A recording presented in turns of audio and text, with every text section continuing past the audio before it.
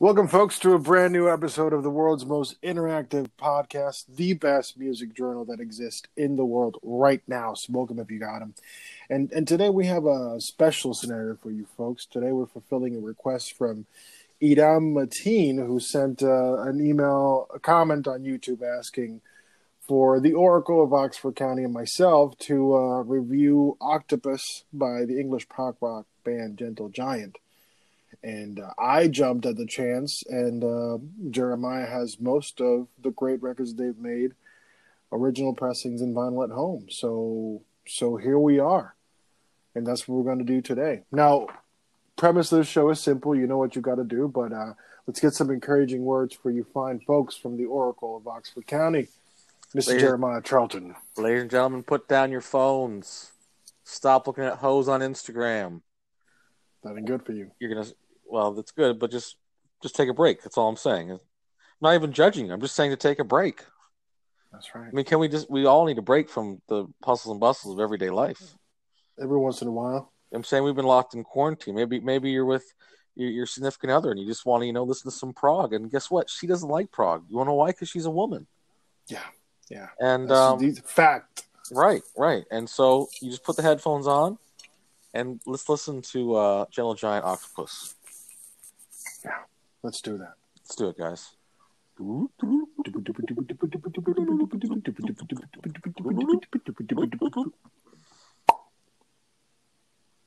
Please take it away. Please take it away. Well, Gentle Giant, to me, in this record, adds an elephant of funk. Yeah. Because that's really what is going on. There's an element of funk in the drummer's backbeat at times. Yeah. Do you agree? Especially on the first. Yeah. After we both were re-listening, in preparation for the show today, we were both noting that this is funky as hell. John Weathers is a drummer on for Gentle Giant in this recording, and all over it, right? All over it. John Weathers brought the funk. Yeah, I like the first track, The Advent of Panurge, and of course I like A Cry for Everyone. On this side, Raconteur, Troubadour, and Knots were my favorites. So you like 1 and 3, I like 2 and 4. Yep. All these tracks, by the way, folks, 4 minutes, 4:41, perfect pop songs. I want to give it a little context because, the cool thing about this album is this album came onto the charts, like mainstream popular charts, twice over. When it first came out, it hit a modest 170 on the Billboard Top 200, 73. And then when it was re-released in 2015, after getting mixed and remastered, it debuted at 34. So it says a lot about this band. A lot of people agree, and I'm going to ask you about this. Do you think this is one of their finest works? Yeah, I like their live album, but for a studio album, yes. Yeah, I think it brings a lot of depth, and for how short the songs are, they're just packed full of everything and everywhere you can go. I mean, for me, the thing that really impressed me the most was the quality of the sound. I didn't hear the release. I heard the regular one, and just the quality of the sound and the songwriting is so damn cool. Did you enjoy the harmonies? Well, see, the thing about vocals is we haven't really covered many bands that have vocals. And definitely not to this extent. Right? Yeah. And to me, it reminds me of, and the time period too, like 72, it sounds like Trespass, Genesis. Yeah, it has a lot of Genesis. It has a lot of Yes. Right? So it has a lot of its own things too. But that would be like what reminds me vocally and Gabriel at the time, right? Yeah. I also like the Power and Glory album. Yeah. I like that one. Power and Glory is it before or after this? It's like 2 after, 74. There you go. And these guys were consistent too. The thing about Gentle Giant is, it was album out every year, because in 72 they did Three Friends. In 72 they had Octopus, and in 73 they had In a Glass House. It's a band that really hasn't stopped. How many Gentle Giant records do you own? I got the first one, the self-titled Gentle Giant. Yeah. I have. That was my introduction to them, their first one. I have Three Friends. I'm missing. I have Octopus. Mm-hmm. I have The Power and the Glory. I have Freehand. I have Interview. I have The Missing Piece. I have Playing the Fool. It's a lot of stuff.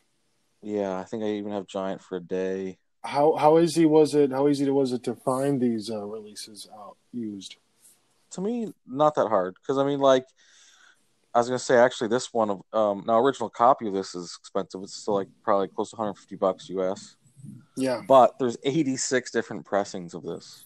So it's crazy about this band, right? Like, this is a band that was active for about 10 years, 1970 to 1980, and they were on every major label. They were on Chrysalis, they were on Vertigo, they were on Columbia, they were on Capitol, they were on every major label. And every time a label would get them, they would reprint the catalog because the music that they had created in those 10 years was just out of control. So I think it's time to listen to the second side, correct? Yeah. We're listening to Octopus by Gentle Giant, 1972, and you know what the drill is. You got to light up the other one because we're about to flip this bitch over and enjoy 4 more tracks that are just going to blow you away. So smoke them if you got them. Let's do it.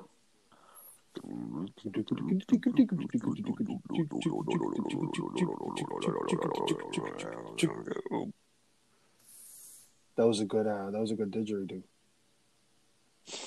Well, I'm a great didgeridoo player, so it makes sense. I don't doubt it, but we're not talking about you didgeridoo playing today. We're talking about Gentle Giant's Octopus, the B-side to this crazy awesome record that was requested by a loyal listener, and here we're doing it for him.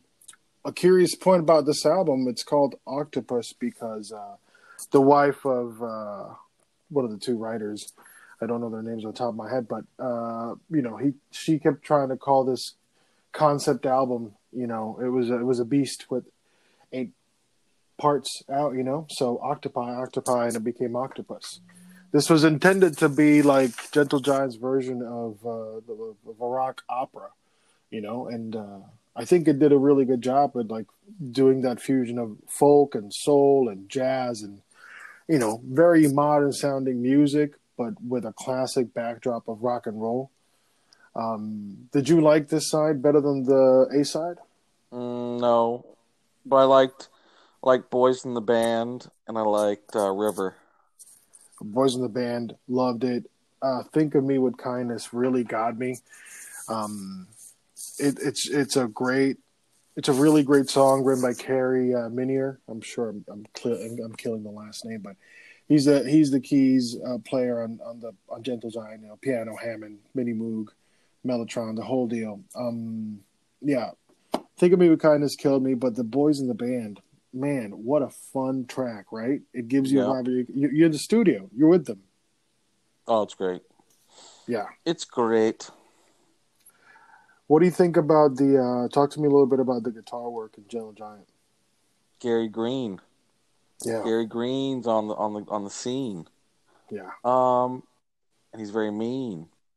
Hey. Gary Green, very talented.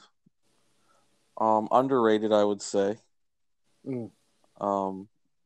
By others, like rarely have I heard him placed upon like favorite prog rock guitar players, but to me he was like great. He was never really boring, and he knew his place. To me, he didn't like play too much. Whenever it was time for solo, it was good. His parts were incredible. Live, he's real impressive because again, it's like one thing to play these parts, folks, in the studio, but live prog rock is the real deal. So, and the live album that you're referencing is the Playing the Fool, the official live. Yeah, I think so. I got to look at my albums right now. It's a double live, whatever that one is. Yeah, that's a live album, and Let's see. Gary Green is the electric on this recording, electric and acoustic. It was released in '77. It's a 4-sided number, and it's got Just the Same on Reflection, excerpts from Octopus, Funny Ways, The Runaway, So Sincere, Free Hands, Sweet Georgia Brown, and Peel the Paint. Yeah, it's awesome.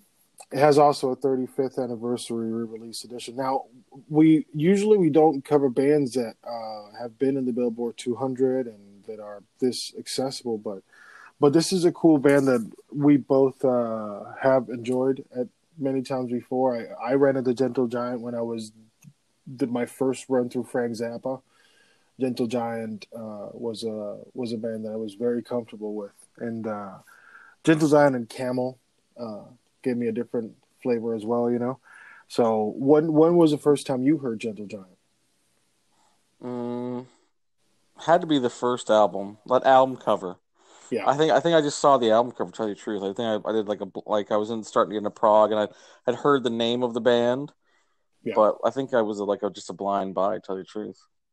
yeah. You know, for those that don't know, the cover of the first album, it looks like a Friar Abbey dwarf, hyper realistically like drawn on top of that record. I mean, it's kind of eerie, right? Demented.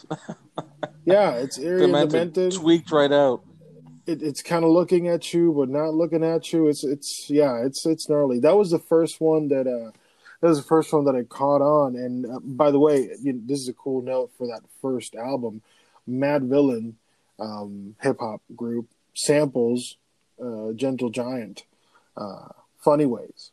It was sampled for the soundtrack to the Boondocks cartoon show.